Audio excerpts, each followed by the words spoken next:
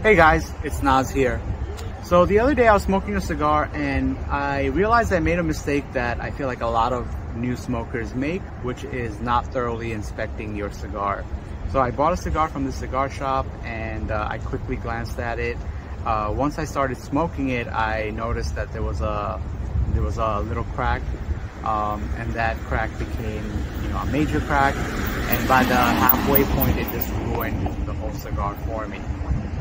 So my advice would be, if you are buying from a shop or bringing smoking your own collection, before you smoke it, just thoroughly inspect it, look for cracks, look for holes, look to check if there's any mold on it. Those are all indication of humidity issues or temperature issues. If you do those things, you'll enjoy the cigar a lot more and you'll appreciate the cigar a lot more. With that being said, I hope you have a good one and enjoy.